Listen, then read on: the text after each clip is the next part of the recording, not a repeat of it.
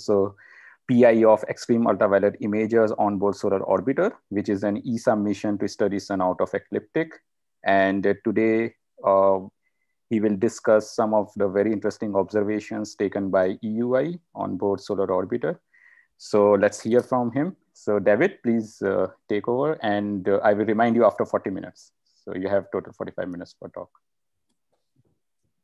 Thank you, Vayaba, for the introduction, and Deepo for the invitation. I'm very honored to talk here. So yes, I'll talk about the Extreme Ultraviolet Imager, the first results from it, our instrument on solar orbiter. Now so solar orbiter is a NASA mission, it was said, was launched last year in February from Cape Canaveral by NASA. On the right, you see the spacecraft while it was still in the clean room. And the special thing about solar orbiter is that it brings a set of remote sensing instruments. You see them here, close to the sun. That is like below 0.3 AU. And that being close to the sun requires a big heat shield, the black thing you see on the right. But in contrast to Parker Solar Probe, this one is differently optimized. So we stay a bit further from the sun, but as a reward, we get remote sensing instrument, which needs little peak holes in the heat shield to look through. Now you can imagine that is an engineering challenge to have a heat shield with holes in it, because the heat will get through the holes, of course. So this whole thing is a design driver for the remote sensing instruments. Each of these ones is very interesting, of course, but I'll only talk about the instrument I'm involved in, that is the Extreme Ultraviolet Imager, EUI. Now, EUI is the size of a shoebox. Well, for big feet, and a big shoebox. And it contains 3 telescopes, the full sun imager and 2 high-resolution imagers. And because of these little peak holes in the heat shields, our apertures of our telescopes are really tiny. They're much smaller than what SDO has, for example. And therefore, everything inside, the mirrors, the filters, everything is optimized for maximal throughput. And also the selection of the wavelengths is such that we essentially have chosen the brightest lines in the UV and in the EUV. So that's 17.4 and 30.4 nanometers in the EUV. You know, this wavelength from previous EUV imagers, but there is also the Lyman-α telescope here, since Lyman-α is really bright. It so happens that these bright lines, they give us the interface layer, the low corona through the high chromosphere transition region, where lots of fun is happening, as you will see. In this talk, I'll be presenting essentially the results from 3 papers, and I just flash them up here because to show you the long list of co-authors. All of these people have contributed in an essential way, one or the other. In principle, they should be all on the first slide as co-authors of the talk, but that gets a bit complicated. But I'm very much indebted to what is essentially here the EUI team. Okay, what I'll be showing is, first this. So our first light observations were taken on May 12th last year at a distance of 0.6 and a bit AU, so just over halfway towards the sun. And on the left, you see an image from the full sun imager in 17.4 nanometer. Looks similar to what you know from SDO, AIA. And then the inset on the left and zoomed out on the right is a zoom in from the high resolution in the EUV, HRIEUV in the same wavelength. So that's also 17.4 nanometer. Already these very first images were the highest resolution ever in the quiet sun. There is another sounding rockets instrument, IC, has been there, which has a slightly better spatial resolution, but that looked at active regions. Now let's zoom in a little bit on what we see there. So I zoom in on HRIEUV, and just to get you oriented how big things are here, I show you in the top right there what we call the tardigrades. That is just a flat field component of our sensor. So it's not solar, it's just a defect in our telescope. But in this images, it is 6.7 megameters by 3.4 megameters. So that's the size of an Earth continent, let's say. And so the pixels in these images are on the order of 200 kilometers each. Yep. The thing I will be talking about are these little bright flashes in the images. They're sort of EUV brightenings or nanoflares. And it so happens that in an ESA press release of the first results, I was talking about looking at the coronal scene and seeing little brightenings all over the place that looked as if we were seeing campfires in an Earth video. And this word campfires got stuck in the popular media and later on also in the scientific literature. So now we're talking about campfires. Campfires are little EUV brightenings in the solar corona. And as you will see later in this presentation, it's not exactly a new phenomena. It's the same thing as the nanoflares and the EUV brightenings that have been seen before. It's just we see them smaller and differently than before. But let's not get ahead of myself. We do step by step. The results of the 3 papers that I showed before are based on the same observations. And these were just actually 50 test images taken during the commissioning phase on May 30. Just halfway, above halfway the distance to the sun. And at 30 degrees away from the sun-Earth line. So in the little inset image in the middle, you see that EUI is like 30 degrees away from the sun-Earth line from as seen by SDO. And also the images in the back, the one on the left is from SDO and the one on the right is from EUI. And if you look at the thick yellow cross that crosses the 0 longitude and latitude points, that points exactly towards the Earth in this coordinate system. And so on the right, you see it's somewhat pointing to the left of us. The campfires, I'm going to show you a few examples such that you know what I'm talking about. Here I show a little zoomed in image of 60 by 60 megameters. And the little bright dot there in the middle is what we call a campfire. So if I zoom that further in here on the right to a subfield of 10 by 10 megameters. So the thing on the right is the size of the white rectangle on the left. You see that it's about 6 or 7 pixels long and perhaps 1 or 2 pixels wide. And remember, a pixel here is 200 kilometers.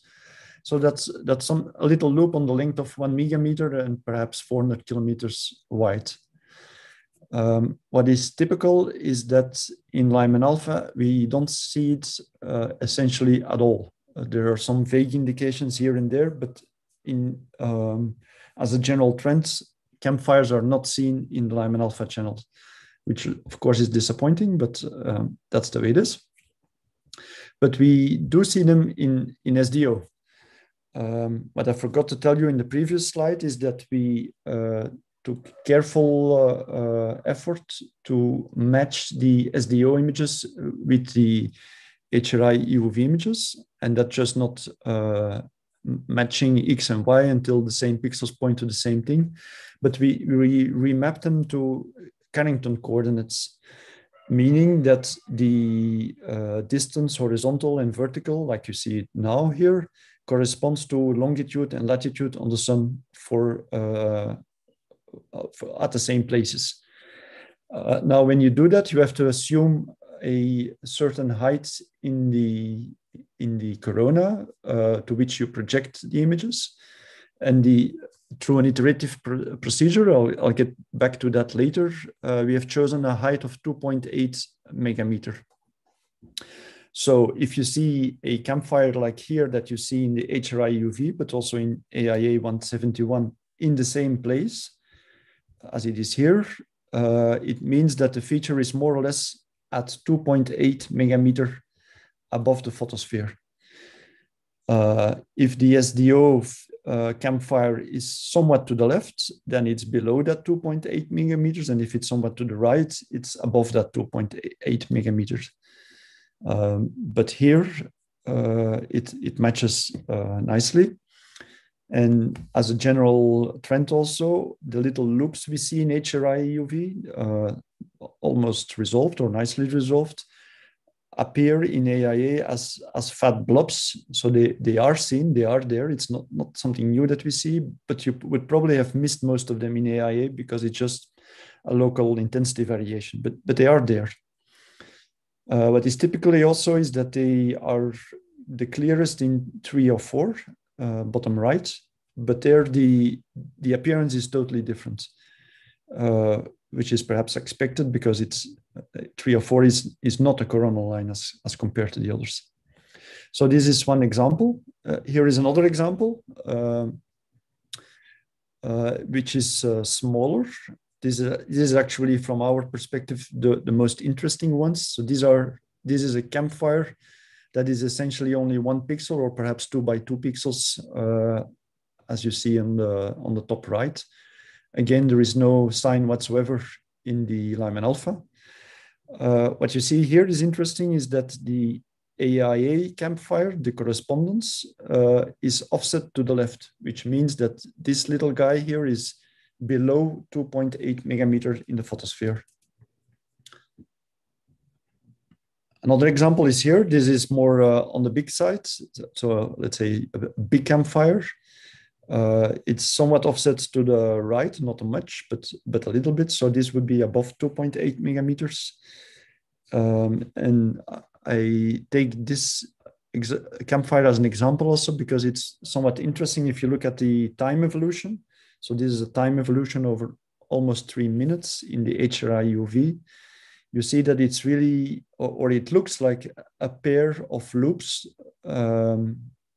especially on the 4th image, bottom right, that interacts at a certain place, and that point where they touch is where the brightening actually started. So it's very suggestive for a reconnecting pair of loops. But this is a bigger campfire. So the hypothesis is that the smaller campfires are perhaps similar, but that, of course, we don't really know from this data. Okay. Frédéric Orcher, EUI co-I or co-PI, developed a wavelet-based detection scheme. So we didn't go counting the campfires by hand, but we ran software on it. And that revealed about 1,500 campfires in our 50 images. 50 images that were 5 seconds apart. So in total, we're talking about 4 or 5 minutes that we hunted campfires. So they are essentially all over the place. I show you here histograms. Whatever histogram we plot, they typically all look like power laws, perhaps not perfect power laws, but okay, with the limited sample that we have, you can believe that there are probably more campfires at yet smaller resolutions, and at the biggest resolutions, we probably miss them because they are so infrequent that they didn't appear in our data set. So we have sizes from a few 100 kilometers squared, that's a few pixels, up to a few megameters squared. I thought it was interesting that if you look at the sizes on the left of this histogram, you would have the size of Belgium, and just outside the range on the right, you would have the size of India. So we're like 2 orders of magnitude different. The cadences are limited by the durations, I must say, are limited by the cadence. Of course, we cannot see a campfire if it's living less than the time between two images. So it's in the order of tens of seconds. Now, this range of little EUV brightenings has been sampled before, of course. I have mentioned you the High-C instrument, which in this paper by Tiwari, they listed a couple of brightenings, not many, like a few, 10, 20 or so, I believe. I plot here two. They tend to be on the bigger side. And they also tend to be, well, they are all in active regions. So that sets it differently from what we have here. We see the brightenings in the quiet sun. People have seen brightenings in the quiet sun before, of course. Also, this is a paper by Davina Ines and Luca Teriaca some time ago already, where they spot explosive events by their signature in Doppler signal in the spectrograph. I think this was by with CDS. And they compared their explosive events with what they see in 171 in AIA. And the thing that they see there on the dashed line is definitely something that we would have picked up as a campfire. Now it's again a bit bigger, so it seems like we extend that range to the lower sizes and lower durations. But of course, from our data set at this stage, we cannot claim that all our campfires correspond to explosive events, just because we don't have spectrograph data to prove that. Last comparison, Pradeep Chita and Hardy Peter published recently EUV bursts on AIA. They essentially did something similar with an automated detection scheme, but on AIA data. And they, given that the resolution is different, they of course find somewhat bigger events and somewhat longer durations. But essentially their distribution is not incompatible with our distribution. So from what it looks like is that these are essentially the same things. We just extend them to higher resolution, to lower durations and smaller areas. Now let's see what we can learn new. Extending the population is nice, but it's not really a big breakthrough. So we looked also to what we can do extra. We can compare, of course, with the Lyman-α. I already said that we don't see a correspondence of our EUV campfires to brightenings in the Lyman-α. They're just not there. But we can spot where the EUV campfires happen in the Lyman-α scene.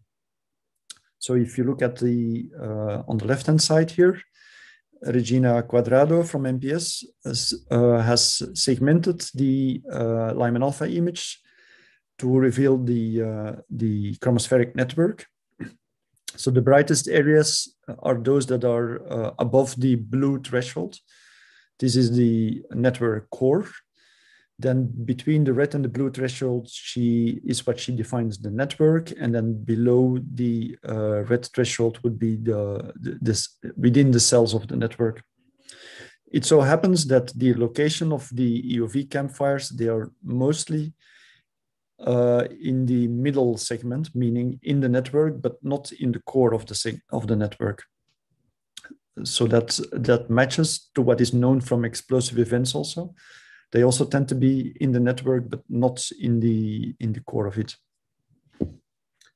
On the right here, Patrick Antolin used the correspondence that we have between our campfires and the locations in AIA to use the EM software to determine temperature and emission measures from AIA data. So that is not based on the HRIEUV data itself, but we only use the location of the HRI campfires in AIA to then plot their emission measure and temperature. The the gray areas and the black dots and also the black histograms is essentially all the AIA pixels in the HRIEUV field of view, without making a distinction between campfires or non-campfire pixels. The colored red things is the restriction to only campfire pixels. So the message that this graph reveals is that as compared to the average pixels, the campfire pixels are slightly hotter, not much, but slightly. And they're also slightly denser in the sense that the emission measure is slightly higher for the campfire pixels than for the other pixels.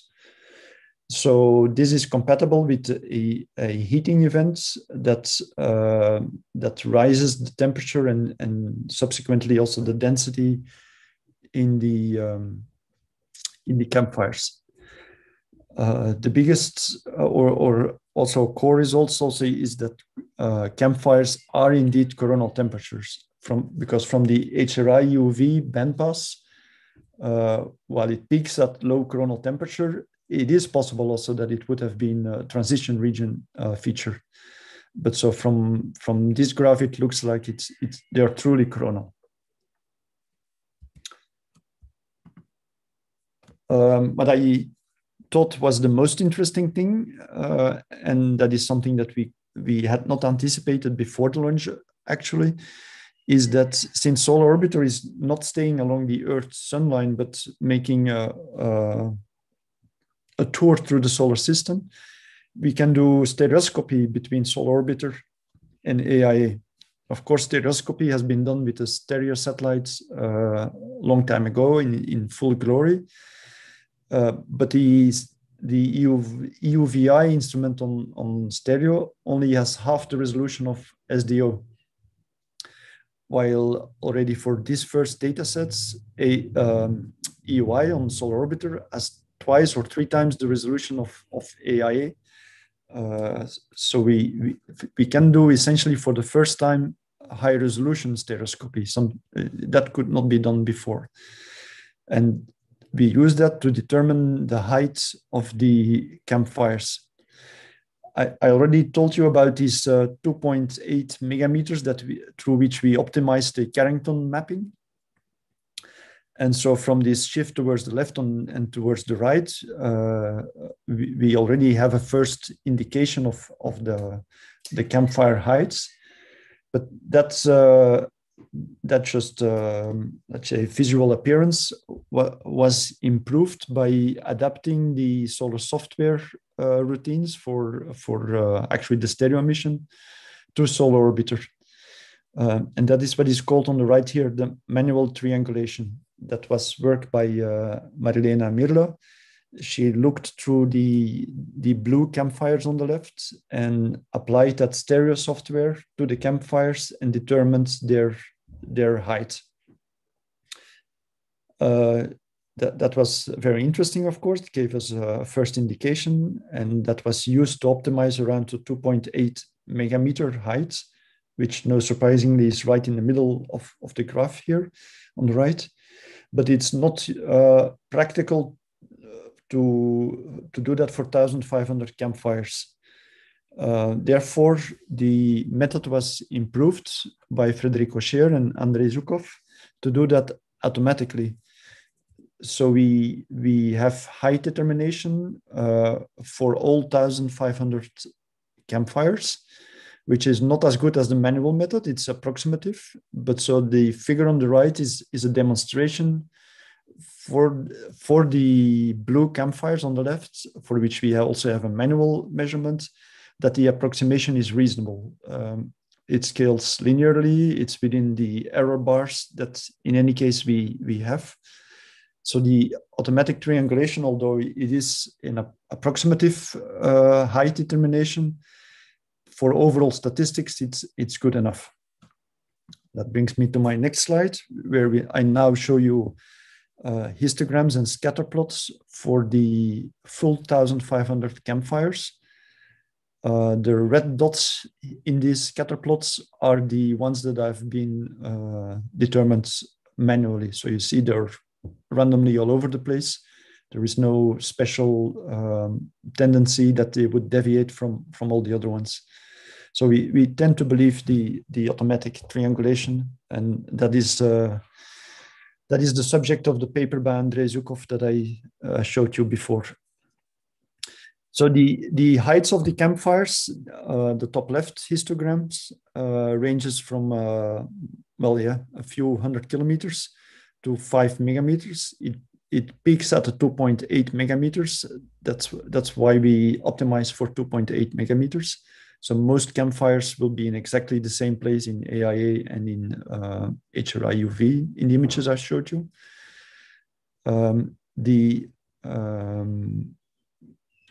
The height does not have a clear trend with the total intensity.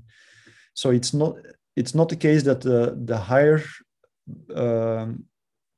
campfires, those that are higher up in the corona, would be brighter in the EUV and therefore presumably hotter. We don't have that indication at all.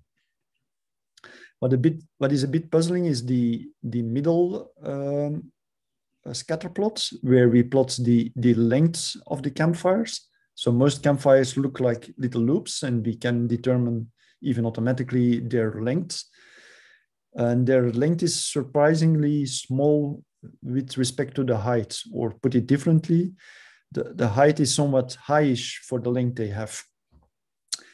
That is, if you think of bottom left here of semicircular loops, of course, we don't really know well which point we are triangulating for the loops. But imagine it's the highest point where the cross is. Then you would expect that the loop length is twice as long as the height you measure. And if you would, that's actually the dashed line in the scatter plot on the top.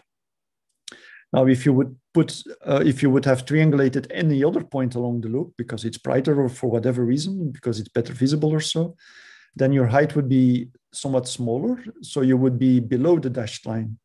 So our expectation was that the dashed line would be an upper limit for all the heights of all campfires. And actually it's the reverse. The dashed line is a lower limit for the campfires. So it looks like that the campfires are not loops of the type as we show in type A, but they must be one of the other three categories, B, C, or D.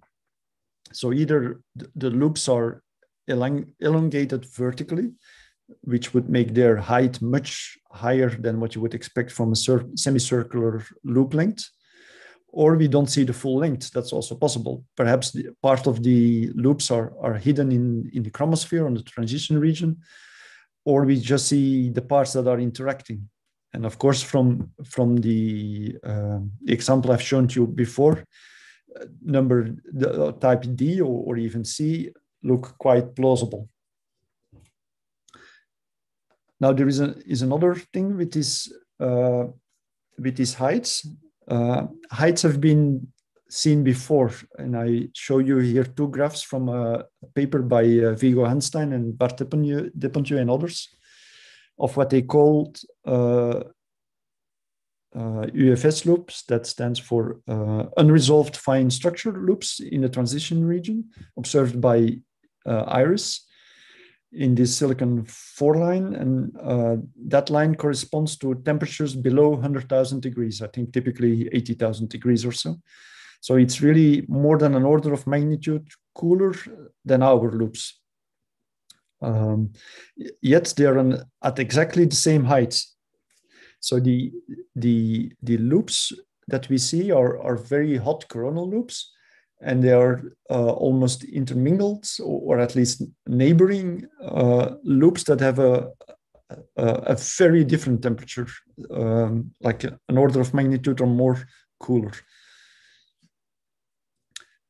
To put that in perspective, these authors here, Yai Chen and co-authors, they run a MURAM simulation. MURAM is a 3D MHD model code. I've put there a whole bunch of details that I must admit I'm not particularly familiar with. But the thing is, they have a self-similar simulation. So they don't put in a magnetogram or anything. They just put reasonable assumptions, and they run it forever with tricks left and right until a self-similar coronal looking environment appears. And they're pretty successful in that, in the sense that the magnetogram that after a while develops, top left, and the EUV corona look pretty convincing, realistic. It's just you can see it at higher resolution, and you can see it at different temperatures and in different directions. So it's a very nice complement for the observations. One thing is that their simulations are limited in size and in duration, so they don't have thousands of campfires, but they do see a few ones. So on the top left, the blue contours are campfires, and their statistics in general are comparable to our statistics, the campfire statistics. So for as good as we know, these brightenings that they see are campfires or are simulated campfires. As I said, the interesting bit now is that you can see it from different sides. The left of the screen here is what you just saw before. The right side is the new part. And in particular, the thing bottom right is interesting because it shows you the temperature structure. Horizontally is just along the campfire, and vertically is height in temperature and in density. Now, I'm not sure what you are seeing, because my Zoom screen is not showing that side of my screen. But if I remember well, what you see there is that temperature-wise, is the campfire loop is embedded in much cooler temperature. What is a bit surprising is that the density, well, it's not surprising probably. So the campfire loop is hot as a campfire, is hot as the corona, and is as dense as the corona, or perhaps only slightly denser, but it's just way down below the corona. Here, it's still the Muram simulations. On the top, you still see campfires. This is not a time sequence. These are different campfires where they show what the emission looks like as compared to the loops that correspond to the emission in the magnetograms and the extrapolations at the bottom. They essentially find two types of campfires. If you look first on the left two, these are campfires where the magnetic field lines, they originate in one location, but then half of the bundle goes to one place and the other half goes to the other bundle, goes to another place. And what we see as emission is not the full loops, it is the contact points between those two bundles.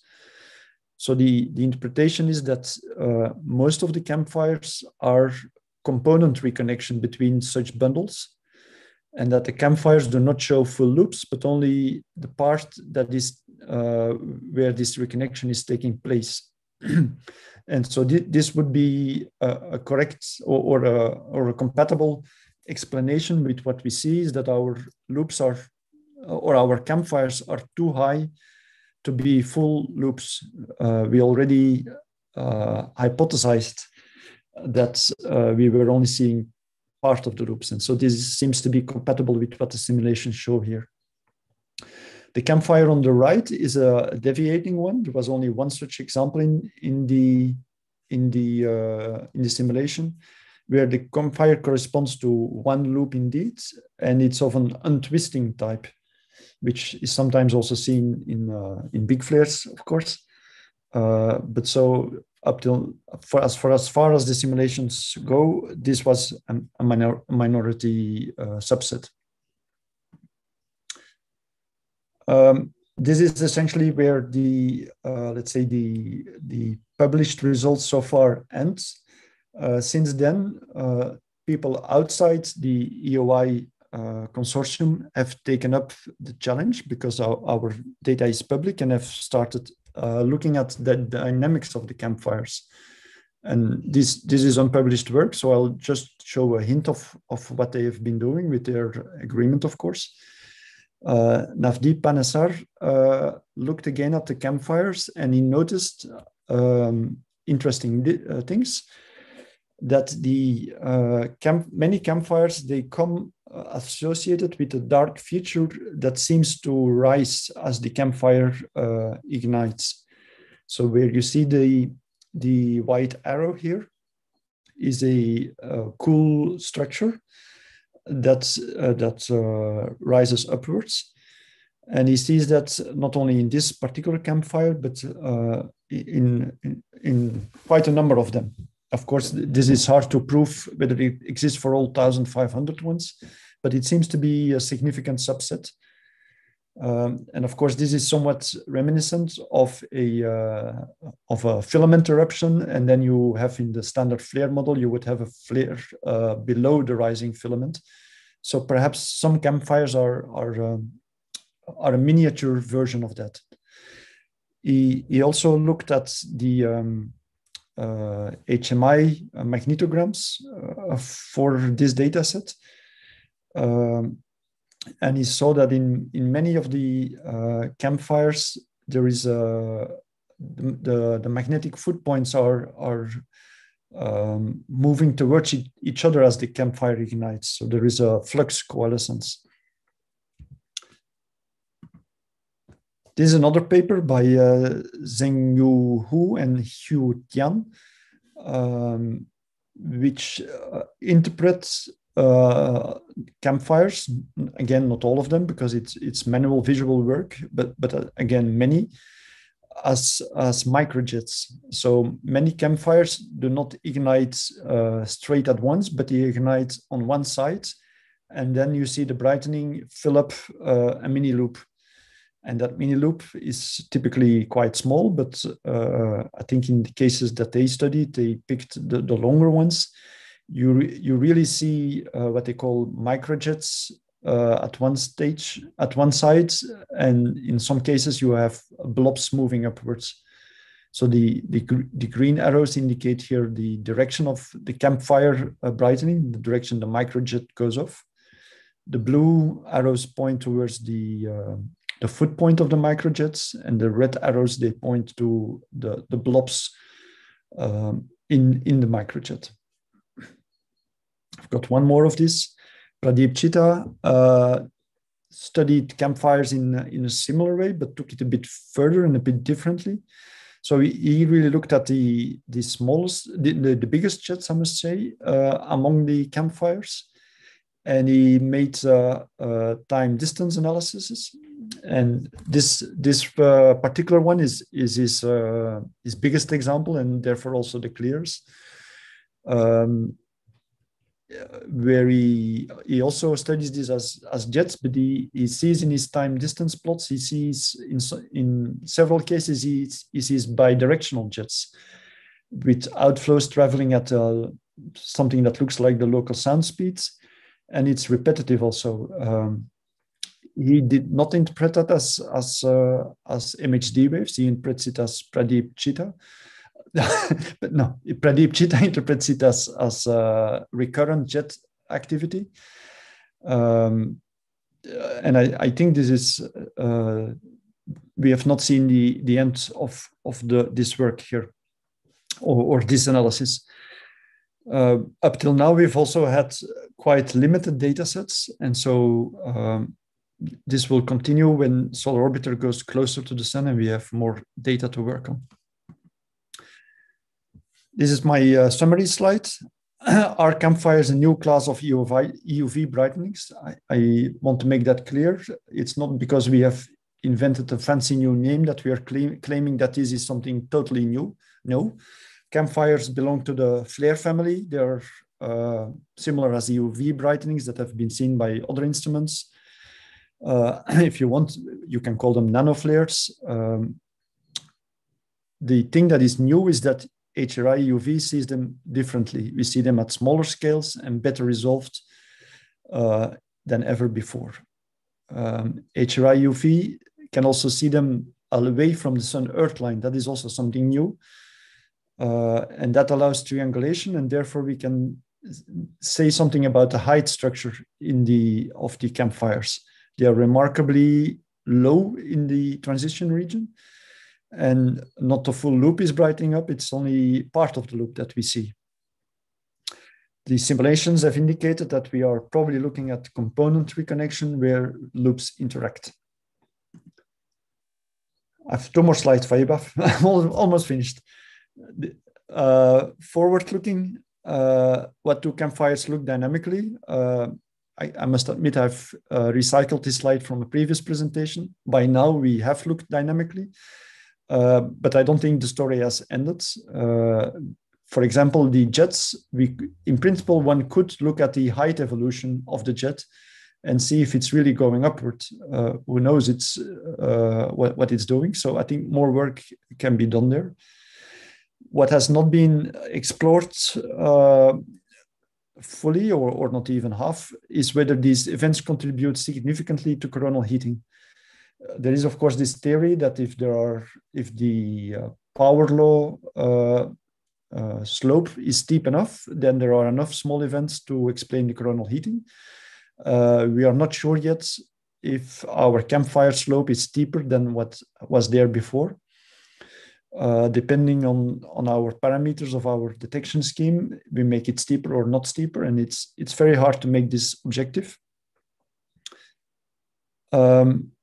We can wonder also whether we have reached the minimal flare scale. Are there still smaller campfires? Our power law of our sizes suggests that there would still be smaller.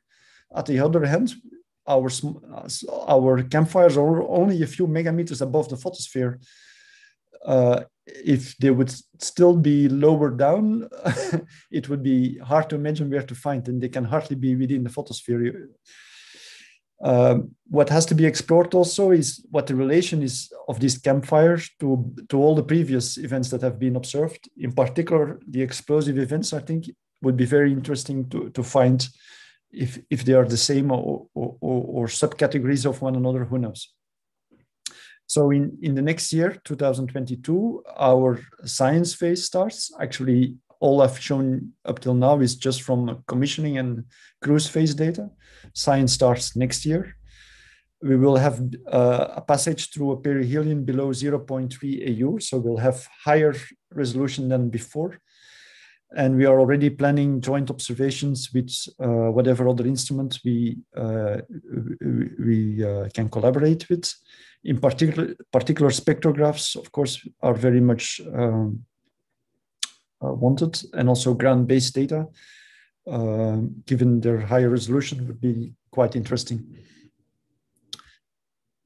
If you want to look for yourself, EUI has an open data policy. My favorite way to look at EUI images is using HRILYA viewer. If you download that, you need a recent version and install that. You look into the data sets of ROB, where you will see Solar Orbiter, and you can look at the data yourself, or you look at the native FITS files on our website. We do a data release like every 3 months, and the latest one is out since the end of June. So that's pretty recent. And that's all I had to show you. Thank you very much for your patience and interest. Okay, thank you, David, for giving very nice overview of campfires. Now the talk is open for questions. I request everyone to raise your hands or write your questions in the chat box. So we already have a raised hand from Abhishek. So Abhishek, please unmute yourself and go ahead and ask a question. Hello, David. I have one query. When we see this triangulated image in your talk in one slide, so it is very clear that these campfires, they occur in a variety of magnetic structures with different length scale. And of course, their magnetic properties and plasma properties are different. So is there any unified heating process which is at work? So we can call all of them as a campfire or in the category of campfire? I think that's the key question for this power law extrapolation to explain the coronal heating. That only works if we are confident that this is the same population that goes on forever and ever.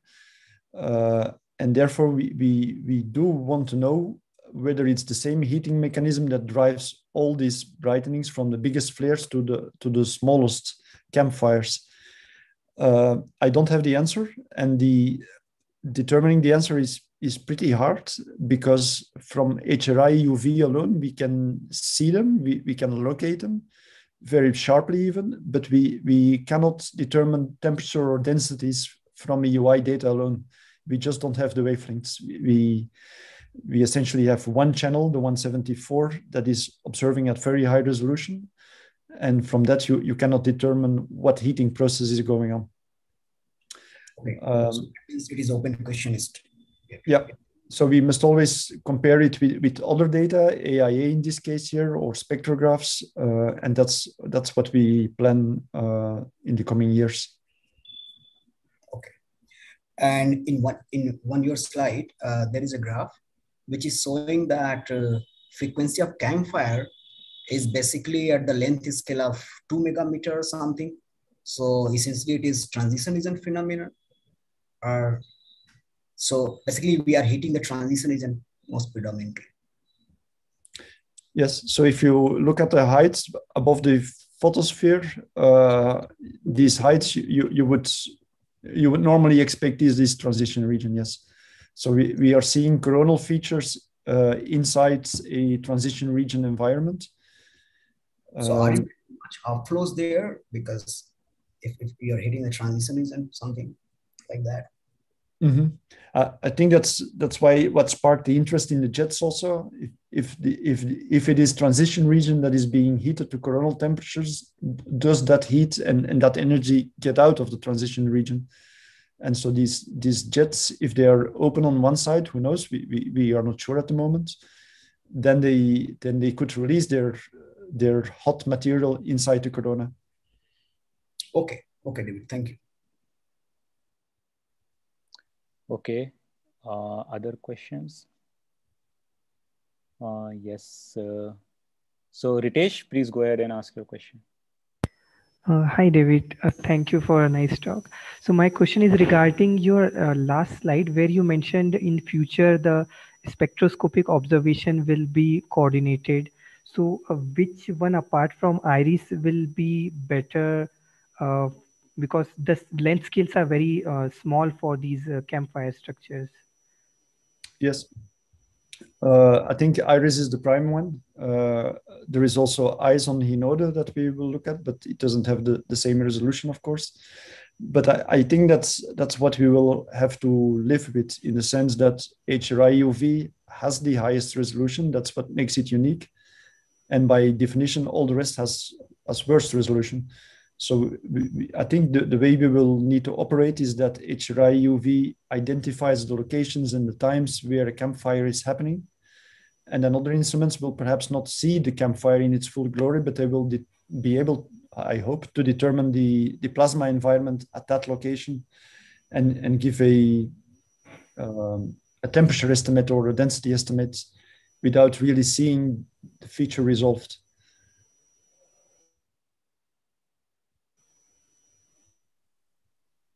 Okay. Yeah, I guess we should move on to next question by Dipankar. Dipankar, please unmute yourself and ask your question. Hi, David. As you mentioned, the connection with the explosive events, and unfortunately for Ritesh also, we don't have another Sumer to look at it. So Sumer would have been the best, probably, spectral and spatial resolution instrument for doing this coordinated observation. So my point is actually just more of a comment and discussion is, so of course the velocity signatures needs to be seen, and the enhancement in the line width and so on to characterize these events, and also to build a little more statistics, because with the explosive event with the Sumer era, I would say it was concluded. It was Luca's thesis, and later on also we worked on it. We found that there are probably not that many events in the sun to explain coronal heating, quiet sun coronal heating. But having said that, SUMAR has its own limitations because it was doing in a raster. So when you do a raster scan, you lose a certain part of the sun, and statistics very much biased. So I think a combination of a good spectrometer and this EUV imaging will really enhance the statistics part of it. So I'm actually looking forward to that particular exercise, which will also answer the power law question. How many such events we have to have sufficient energy to meet the coronal heating requirement. So I think IRIS, I do not know how much it will be able to address this. Again, the question is where exactly this reconnection is happening. See, one good thing also I noticed is confirmation of the explosive event scenario is because of the location. It's mostly happening in the network boundaries. That is where you expect the cancellation event to be more dominant, and you have this. But now my concern is unless we have a good temperature coverage in terms of the spectroscopy measurement, we may have some issues. So is there any thought of any SPICE line to be also used? SPICE would, of course, be the prime candidate to compare with. It so happens that SPICE has problems of its own. Every instrument has problems, of course. And so up till now, we have not gone into details of how we could use SPICE for this. It would be very natural, because Federico Scher is, of course, the SPICE lead, and he's also in the EUI very important. As it looks now, SPICE has problems with spatial resolution and in particular with Doppler signatures. So I'm optimistic that they will resolve it, but it could take a bit more time. What you said before, I think is true. Even if campfires and explosive events would be 100% the same population, even then it will be the case for all sorts of observational and instrumental reasons that result only a partial overlap between the observed populations. So we should probably not expect that every campfire has an explosive event signature and the reverse. If there is an overlap of a few tens of percent, then probably that is compatible with saying that they are likely the same thing. I agree. I completely agree with it. I mean, it's not expected that everything will match, even if you use multiple lines and even a spectropolarimetric measurement. I guess you will be doing that also with some chromospheric ground-based facility, because ground-based can only match the spatial resolution which you are achieving with solar orbiter, and that too with the next year when you go slightly closer.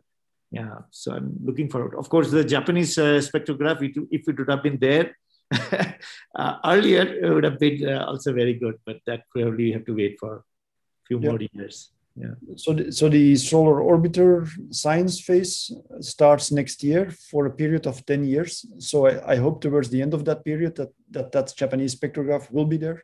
Right. And our instruments still work. So there might be a phase in the future where we can do this. But this, Pradeep's, bidirectional jet thing was quite intrigued, because, to capture the bidirectional jet, it's a question of luck, because with explosive events, we have seen a number of cases, we see predominantly blue ships. We don't capture the bidirectionality that easily with the spectrometer also, because, one component always dominates. Yeah. So that was quite nice, actually. I didn't see these results before. It's intriguing, but it seems to be also in our data a bit exceptional. It's definitely not every campfire. Okay. Now about collaborations, let me perhaps add that personally and lots of my colleagues, we are over busy with our own instrument.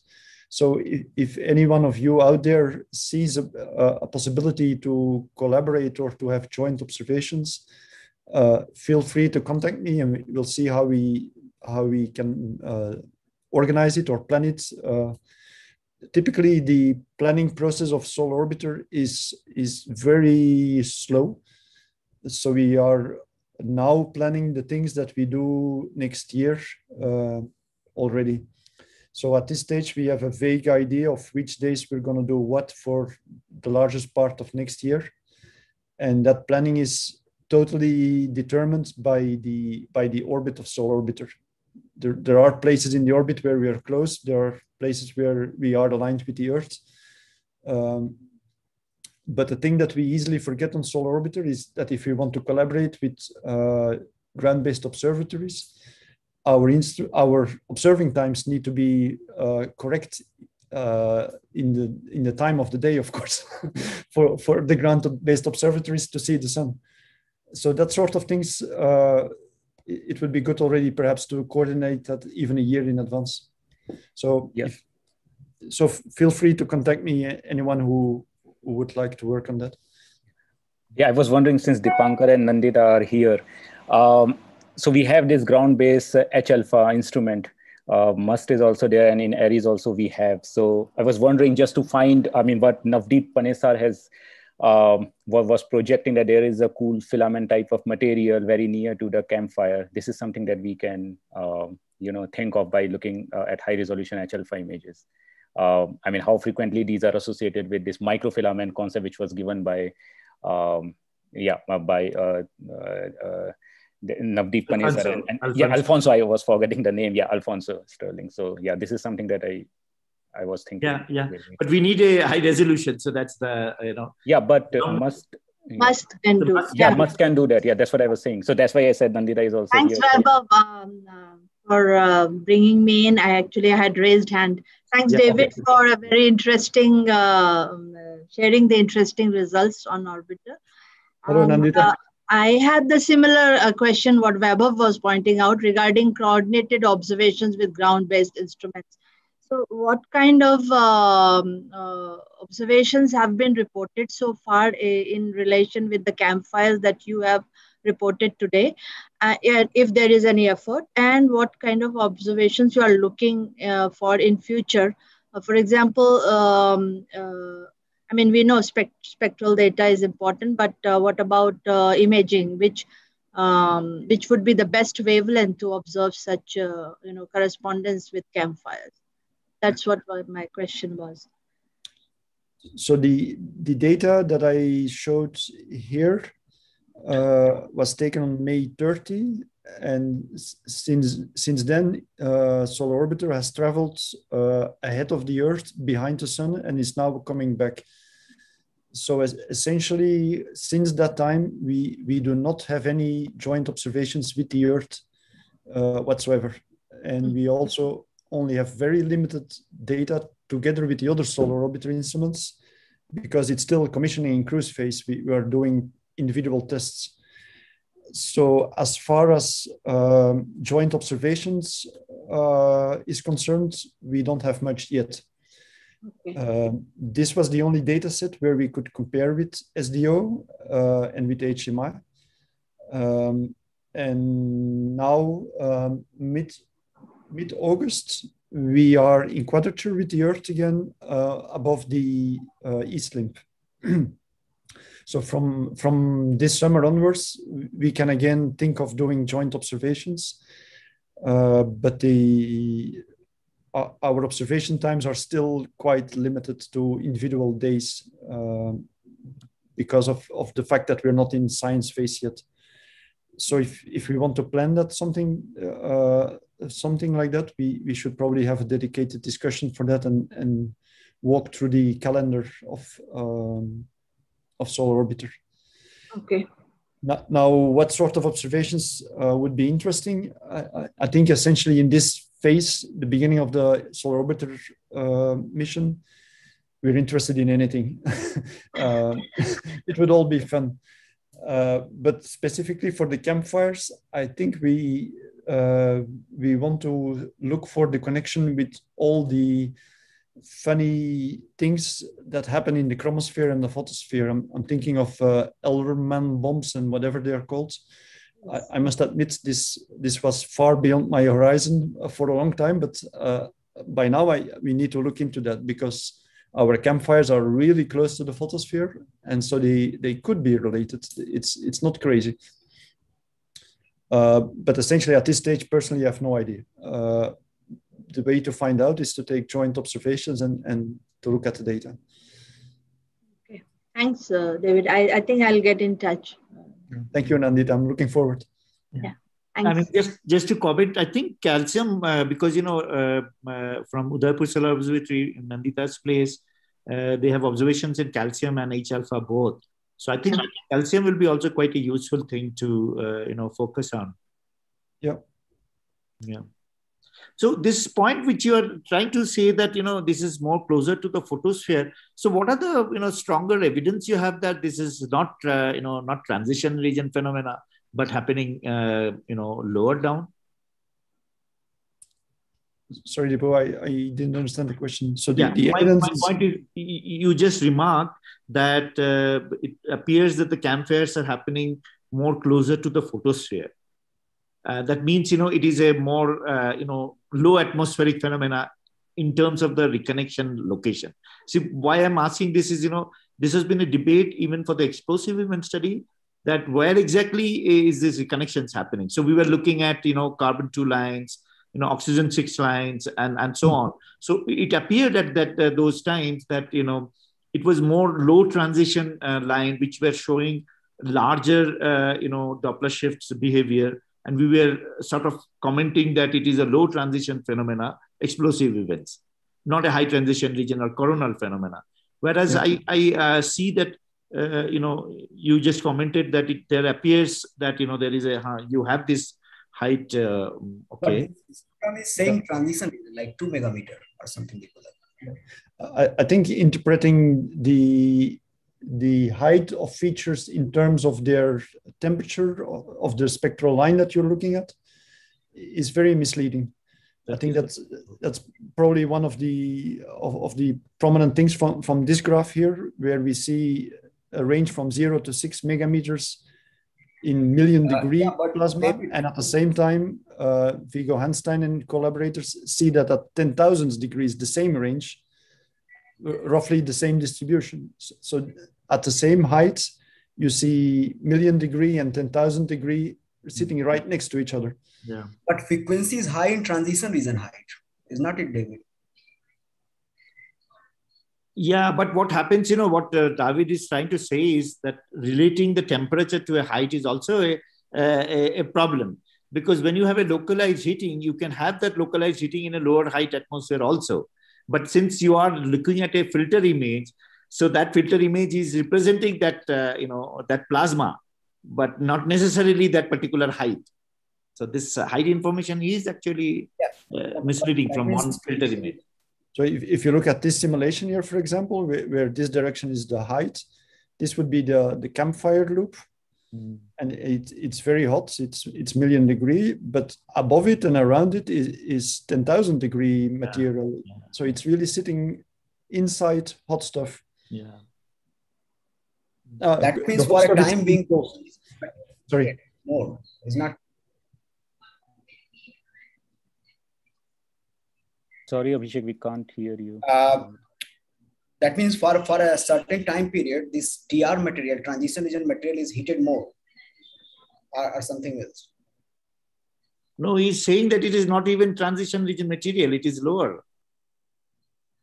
Transition region, if you by definition, if you link it with 2000 kilometer, this is happening even less than 2000 kilometer height. Yeah, but for certain epoch, I think this material is heated due to campfire or something. Yeah, that's what he's saying. Yeah. So, David, I have one more technical question. So you have you use triangulation primarily to determine the heights of these events, right? But then we are looking at different wavelengths like 174 and 171 angstrom. How much difference in the estimation it will make while performing triangulation? That's a very good question, and there are all other sorts of uncertainties in this triangulation. And what you said, it's one of the things that went in these huge error bars. Okay. So we have made an estimate of that. Overall, we don't think that is an important contribution. What is an important contribution is the uncertainty we have on the telescope pointings. For AIA, you have the full disk, so you can do a limb fitting, and from that you can determine it pretty accurately. HRIEUV does not have that, so we have to make an estimate. Of course, the spacecraft tells us where we are pointing, but we know for a fact that that is inaccurate.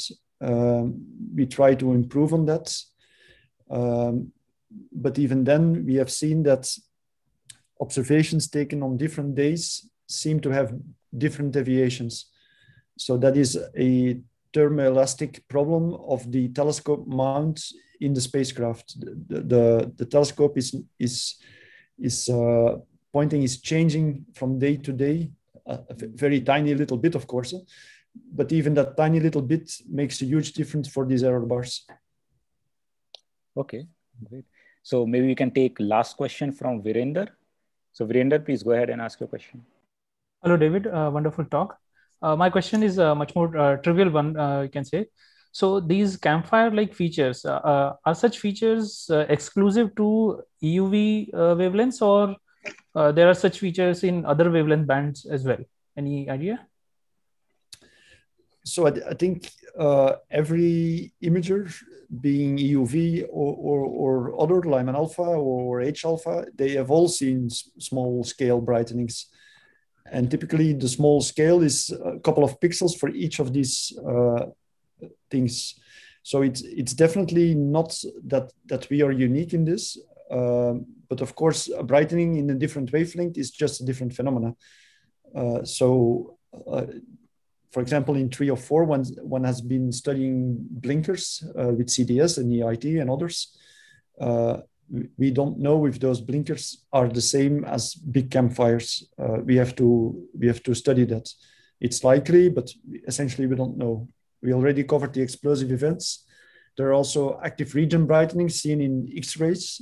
It is likely that if you move the campfires from quiet sun to active region and you look at the biggest one, that they might have an X-ray contribution. But whether that is true to a significant level, we don't know. It has to be determined by joint observations.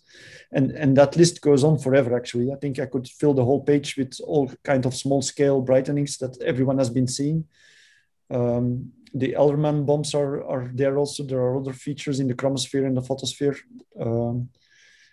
It's a whole zoo, and I think it's appropriate now that we try to clean up the zoo and try to connect them. But that is going to be the work of years. Okay, thank you.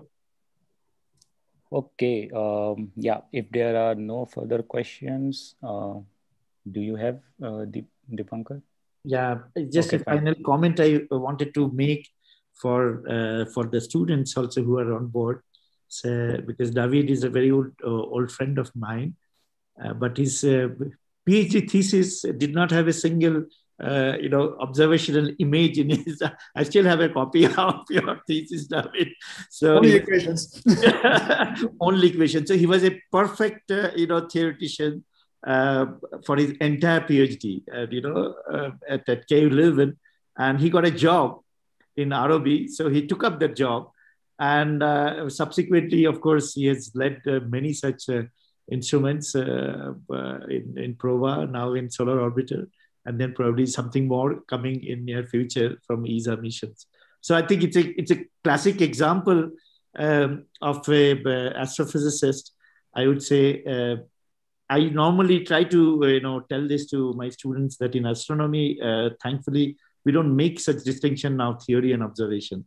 It is very important that you have a good exposure in both.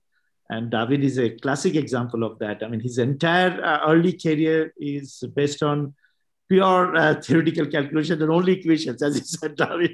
It's very analytical, actually. Very analytical. Of course, some numerics are there as well. But the transition he has made in his career is actually remarkable. Remarkable. Very well done, David. I sometimes joke that I started as a very almost mathematician and degraded slowly into a theoretical astronomer, and then degraded further in an observational astronomer, and then degraded into an instrumentalist. And I'm on the edge of becoming or being a manager. So there is further evolution downwards. Yeah, it's a question is whether you call it upgrade or downgrade. That's a related thing, It's up to people to decide. But it's great fun to have with this new instrument to see new things and making my hands dirty with data again. That's really fun. Very nice. Okay. Thank you for your nice words, Dipankar. So if there are no further questions, let us thank David again. And thank you, David. And then, for all others, we'll see next week with a new seminar. Okay, then see you and have a nice day. Bye. Thank you very much. Thank you. Yeah.